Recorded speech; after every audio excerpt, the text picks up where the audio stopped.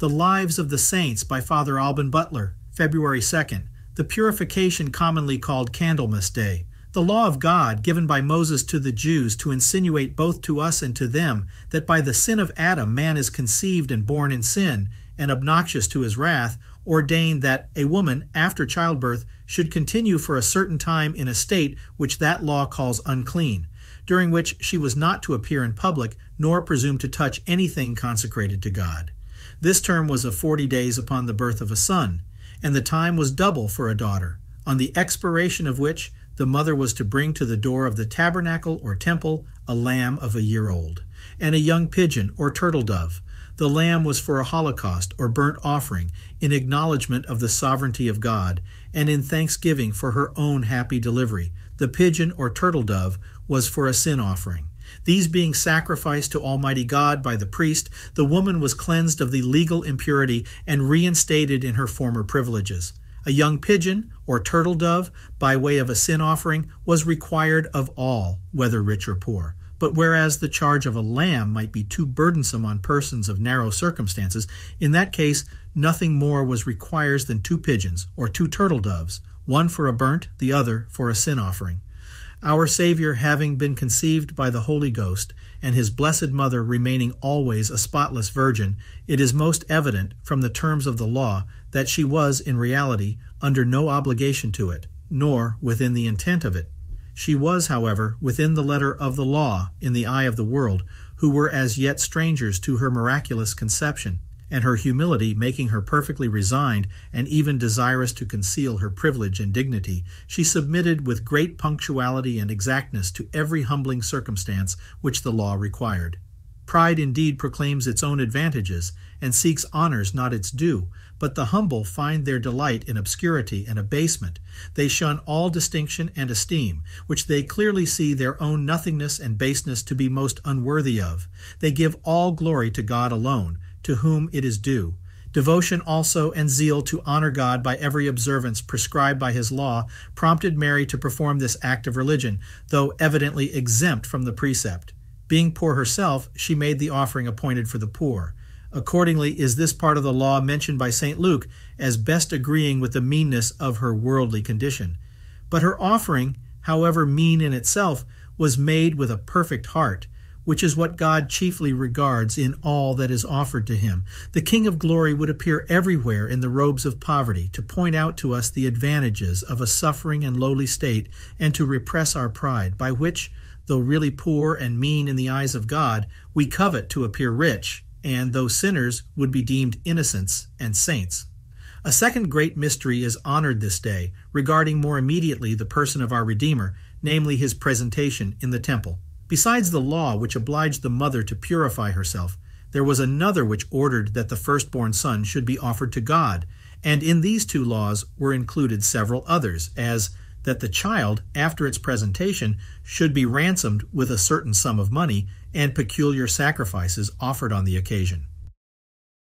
Mary complies exactly with all these ordinances. She obeys not only in the essential points of the law, as in presenting herself to be purified, and in her offering her firstborn, but has strict regard to all the circumstances. She remains 40 days at home. She denies herself all this time the liberty of entering the temple. She partakes not of things sacred, though the living temple of the God of Israel. And on the day of her purification, she walks several miles to Jerusalem, with the world's Redeemer in her arms. She waits for the priest at the gate of the temple, makes her offerings of thanksgiving and expiation, presents her divine Son by the hands of the priest to his eternal Father with the most profound humility, adoration, and thanksgiving.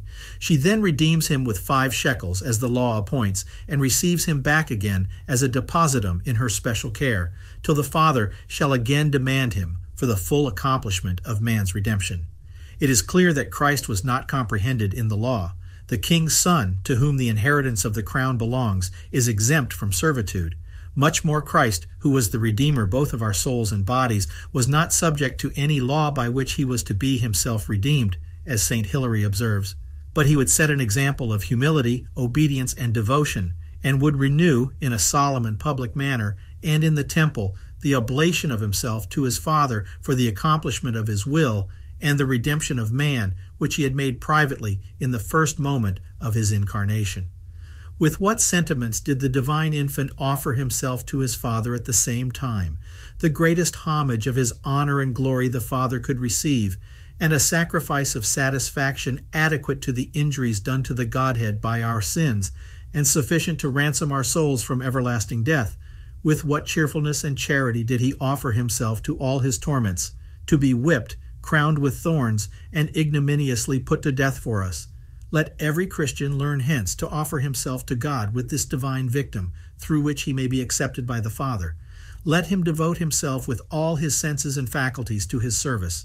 If sloth or any other vice has made us neglectful of this essential duty, we must bewail past omissions and make a solemn and serious consecration of ourselves this day to the divine majesty with the greater fervor, crying out with St. Augustine, in compunction of heart, "Too late have I known thee, too late have I begun to love thee, O beauty more ancient than the world." But our sacrifice, if we desire it may be accepted, must not be lame and imperfect. It would be an insult to offer to God, in union with his Christ, a divided heart, or a heart infected with willful sin. It must therefore first be cleansed by tears of sincere compunction. Its affections must be crucified to the world by perfect mortification. Our offering must be sincere and fervent, without reserve, allowing no quarter to any of our vicious passions and inclinations, and no division in any of our affections. It must also be universal, to suffer and to do all for the divine honor. If we give our hearts to Christ in this manner, we shall receive him with his graces and benedictions. He would be presented in the temple by the hands of his mother. Let us accordingly make the offering of our souls through Mary, and beg his graces through the same channel. The ceremony of this day was closed by a third mystery, the meeting in the temple of the holy persons, Simeon and Anne, with Jesus and his parents, from which this festival was anciently called by the Greeks hypanti, the meeting. Holy Simeon on that occasion received into his arms the object of all his desires and sighs, and praised God in raptures of devotion for being blessed with the happiness of beholding the so much longed for Messiah. He foretold to Mary her martyrdom of sorrow, and that Jesus brought redemption to those who would accept of it on the terms it was offered them, but a heavy judgment on all infidels who should obstinately reject it, and on Christians also whose lives were a contradiction to his holy maxims and example. Mary, hearing this terrible prediction, did not answer one word, felt no agitation of mind from the present, no dread for the future, but courageously and sweetly committed all to God's holy will. And also the prophetess, who, in her widowhood, served God with great fervor, had the happiness to acknowledge and adore in this great mystery the world's Redeemer. Amidst the crowd of priests and people, the Savior of the world is known only by Simeon and Anne. Even when he disputed with the doctors and when he wrought the most stupendous miracles, the learned, the wise, and the princes did not know him. Yet here, while a weak, speechless child, carried in the arms of his poor mother, he is acknowledged and adored by Simeon and Anne. He could not hide himself from those who sought him with fervor, humility, and ardent love. Unless we seek him in these dispositions, he will not manifest himself, nor communicate his graces to us. Simeon, having beheld his Savior in the flesh, desired no longer to see the light of this world, nor any creatures on earth. If we truly love God, our distance from him must be a continual pain, and we must sigh after that desired moment, which will free us from the danger of ever losing him by sin, and will put us in possession of him who is the joy of the blessed and the infinite treasure of heaven. Let us never cease to pray that he purify our hearts from all earthly dross and draw them to himself, that he heal, satiate, and inflame our souls as he only came upon earth to kindle in all hearts the fire of his love. On blessing the candles and the procession with lighted tapers on this day is mentioned by Pope Gelasius I, also by Saint Ildefonsus, Saint Eligius, Saint Sophronius, Patriarch of Jerusalem, Saint Cyril of Alexandria, etc. In their sermons on this festival, Saint Bernard says, "This holy procession was first made by the Virgin Mother, Saint Joseph, Holy Simeon, and Anne, to be afterwards performed in all places and by every nation with the exultation of the whole earth to honor this mystery." In his second sermon on this feast, he describes it thus: "They walked two and two, holding in their hands candles lighted, not from common fire, but from that which had been first blessed in the church by the priests, and singing in the ways of the Lord, because great is his glory." He shows that the concurrence of many in the procession and prayer is a symbol of our union and charity, and renders our praises the more honorable and acceptable to God. We walk while we sing to God, to denote that to stand still in the paths of virtue is to go back. The lights we bear in our hands represent the divine fire of love with which our hearts ought to be inflamed, and which we are to offer to God without any mixture of strange fire, the fire of concupiscence, envy, ambition, or the love of creatures.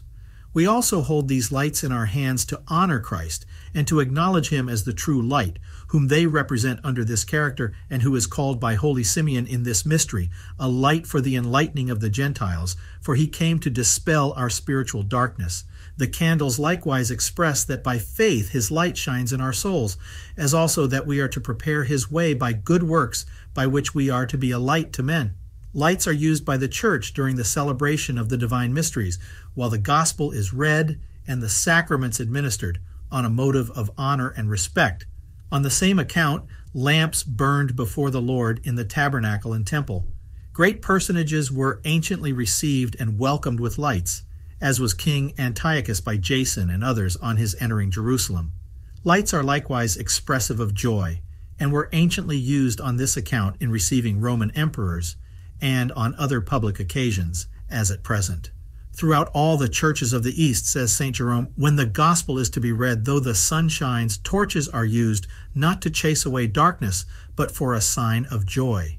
The apostolic canons mention incense and oil for the lamps, then used in the churches. Many out of devotion burned lamps before the bodies of saints, as we read in Prudentius, St. Paulinus, etc. The corporeal creatures which we use are the gifts of God. It is therefore just that we should honor and glorify him by them. Besides, in our embodied state, they contribute to excite our souls to devotion. They are to our eyes what words are to our ears, and by our organs move the affections of our hearts. Though piety consists in the fervor of the soul, and is interior and spiritual, yet many sensible things concur to its aid and improvement, and we may as well condemn the use of words, which are corporeal, and affect the soul by the sense of hearing, as the use of suitable approved ceremonies. Christ made use of sensible signs in the institution of his most divine sacraments, and in several miraculous cures, etc. The Church always used external rites and ceremonies in the divine worship. These contribute to the majesty and dignity of religion, which in our present condition would appear naked if destitute of all exterior. The candles are blessed previously to the use of them, because the Church blesses and sanctifies by prayer whatever is employed in the divine service. We are to hold the candles in our hands on this day while the gospel is read or sung. Also, from the elevation to the communion, in the most fervent spirit of sacrifice, offering ourselves to God with our divine Redeemer, and desiring to meet in spirit this blessed company in this mystery. Likewise, to honor the Mother of God in her purification, and still more so, with the most profound adoration and gratitude, our divine Savior in his presentation in our flesh for us. The same lively sentiments of devotion ought to inflame our breasts on this occasion, as if we had been present with Holy Simeon and the rest in the temple, while we carry in our hands these emblems of our spiritual joy and homage, and of the consecration of ourselves in union with our heavenly victim, through the intercession of his Virgin Mother. On the Christian rite of churching women after childbirth, God, in the Old Law, declared several actions unclean, which, though innocent and faultless in themselves, had a constant but remote regard to sin. One of these was childbirth, to denote the impurity of man's origin by his being conceived and born in sin. For the removal of legal uncleanness in general, God established certain expiatory rites, consisting of ablutions and sacrifices, to which all were strictly obliged who desired to be purified, that is, restored to the privileges of their brethren, and declared duly qualified members of the synagogue or Jewish church. It would be superstitious, since the death of Christ and the publication of the new law, to stand in awe of legal uncleannesses, or to have recourse to Jewish purifications on account of any of them, whether after childbirth or in any other cases. It is not, therefore, with that intention that Christian mothers come to the church, as Jewish women did to the tabernacle, in order to be purified from any uncleanness they contract by childbirth. It is not on any consideration peculiar to the Jews that this ceremony was established in the Christian church, but on a motive common to all mankind, the performing the duty of thanksgiving and prayer. Hence, in the canon law, Pope Innocent III speaks of it as follows: "If women after childbearing desire immediately to enter the church, they commit no sin by so doing, nor are they to be hindered. Nevertheless, if they choose to refrain out of respect for some time, we do not think their devotion ought to be reprehended." In some dioceses, this term is limited to a certain number of days. Where this is not regulated by custom or by any particular statute, the party may perform this duty as soon as she is able to go abroad. Her first visit is to be to the church. First, to give God thanks for her safe delivery. Secondly, to implore His blessing on herself and her child. It ought to be her first visit to show her readiness to acquit herself of this duty to God, and to give Him the first fruits of her recovery and blessing received, as the first fruits in everything are most particularly due to God, and most agreeable to Him, and which in the old law He was most jealous in exacting of His people. The acknowledgement of a benefit received is the least return we can make for it. The law of nature dictates the obligation of this tribute. God strictly requires it, and this is the means to draw down new blessings on us, the flowing of which is by nothing more effectually obstructed than by insensibility and ingratitude. Wherefore, next to the praise and love of God, thanksgiving is the principal homage we owe Him in the sacrifice of our hearts, and is a primary act of prayer. The book of Psalms abounds with acts of thanksgiving. The apostle everywhere recommends and inculcates it in the strongest terms. The primitive Christians had these words, "Thanks be to God," always in their mouths, and used them as their ordinary form of salutation on all occasions, as St. Augustine mentions, who adds, "What better thing can we bear in our hearts or pronounce with our tongues or express with our pens than thanks be to God?" It is the remark of St. Gregory of Nyssa that besides past benefits and promises of other inestimable benefits to come, we every instant of our lives receive from God fresh favors, and therefore we ought, if it were possible, every moment to make Him a return of thanks with our whole hearts, and never cease from this duty. We owe a particular thanksgiving for His more remarkable blessings. A mother regards her safe delivery, and her happiness is being blessed with a child, as signal benefits, and therefore she owes a particular holocaust of thanks for them. This she comes to offer at the foot of the altar. She comes also to ask the succors of divine grace. She stands in need of an extraordinary aid from above, both for herself and her child. For herself, that, by her example, instructions, and watchfulness, she may fulfill her great obligations as a mother. For her child, that it may reap the advantage of a virtuous education, may live to God, and become one day a citizen of the heavenly Jerusalem. Otherwise, what will it avail her to have been a mother, or the child to have been born? Now prayer is the channel which God has appointed for the conveyance of His graces to us. The mother, therefore, must be assiduous in begging daily of the Father of mercies all necessary succors for these purposes.